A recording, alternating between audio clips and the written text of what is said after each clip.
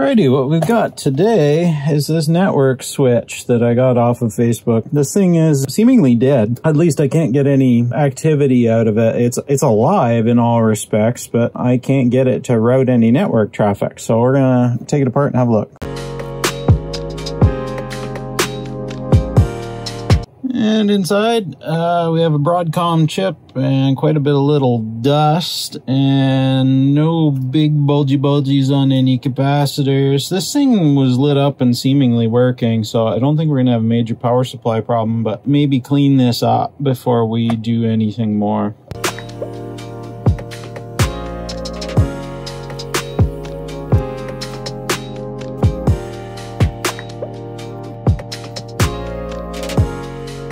Okay, hooked up to my isolation transformer.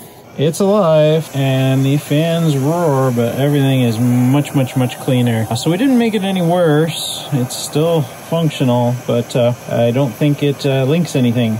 So first comes first, we'll measure some voltages and then we'll take a closer look at some things.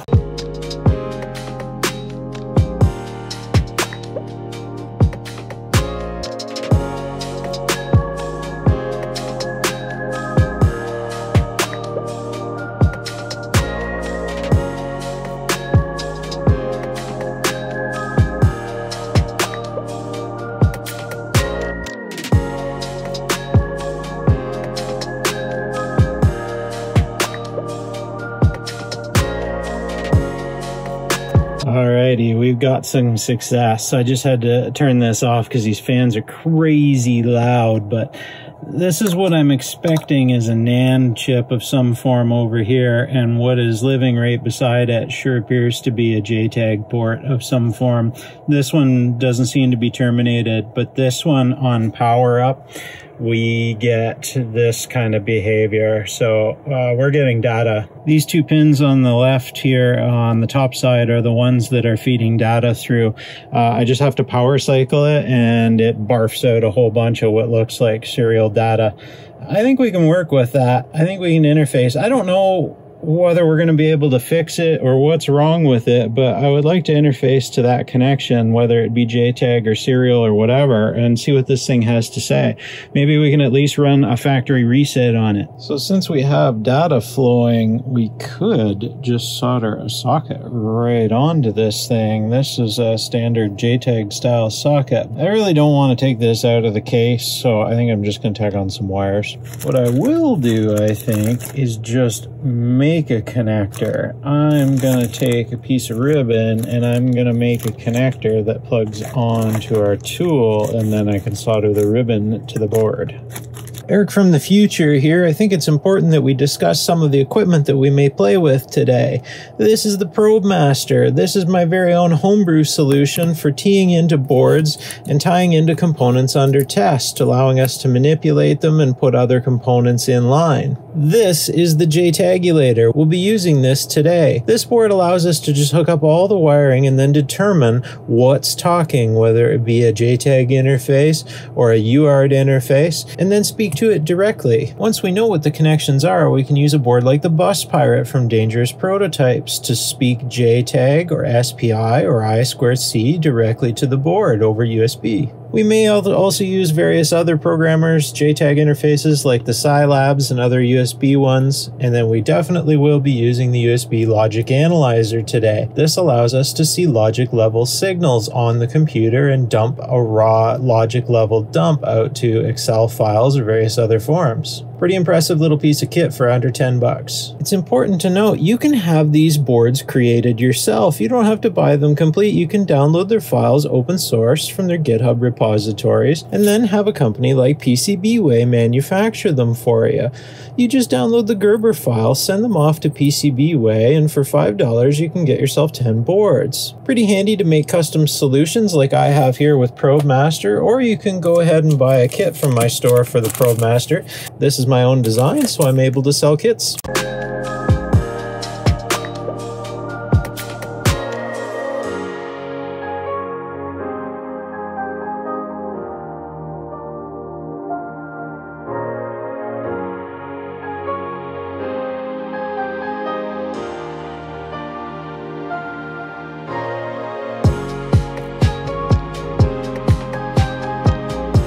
Okay, kind of fiddly stuff, but we're soldered on, and we've got our own pigtail made here, and we'll see if this thing can talk to us.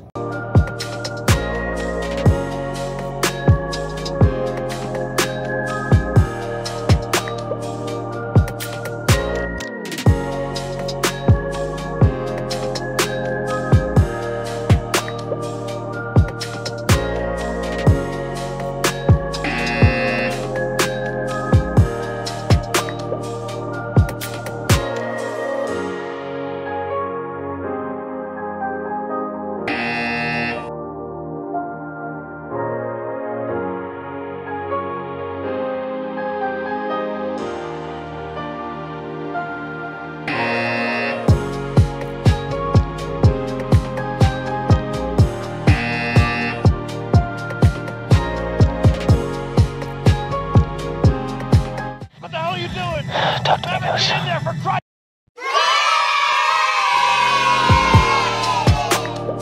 Woohoo! It spoke.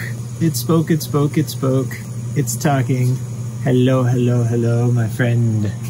I just power cycled it and it started yakking away. Check this out. This is a constant TX. I'll power cycle it again. I know it's noisy in here. And then boom. Yap, yap, yap. Hello. Pin 7, my friend. I believe you are trying to speak to me.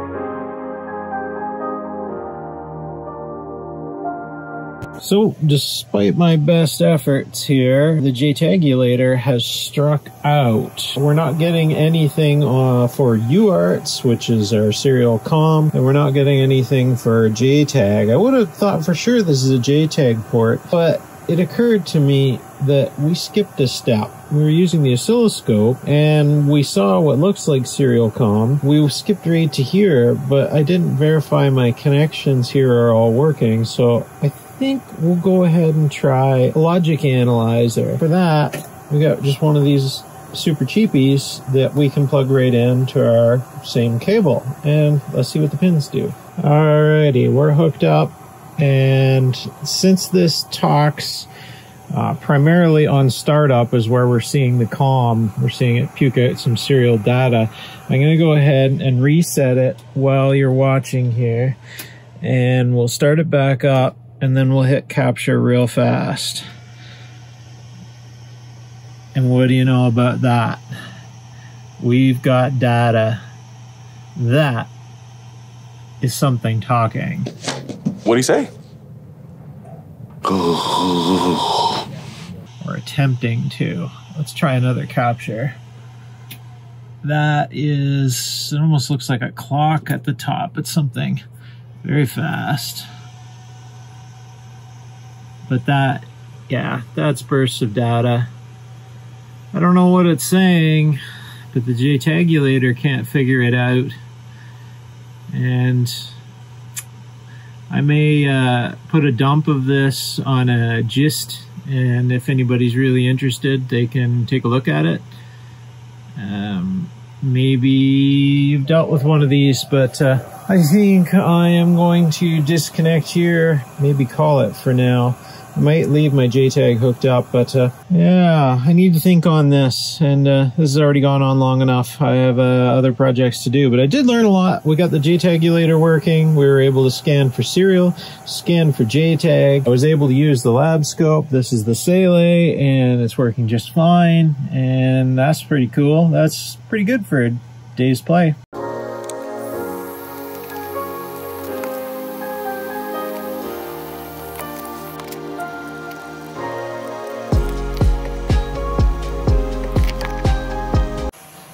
Well, I can't explain it, but plugged in, hooked up to my LAN, it is fully functional, other than couldn't find a result for that. We're online. This is working. Post a comment down below if you know what happened and what we did to kick it into gear, but we are happily alive and talking. Everything is just fine and dandy. We'll put it under test and see if it quits again, but for now, let's call it a win. If nothing else, I got myself a handy cable made for my next JTAG operation and learned a little bit of how things work and got to play with the JTagulator. This is a fun tool. If you want to see more of this, let me know in the comments down below. We can do a dedicated video to that if you guys want. Cool stuff. Fun day. T800 approves.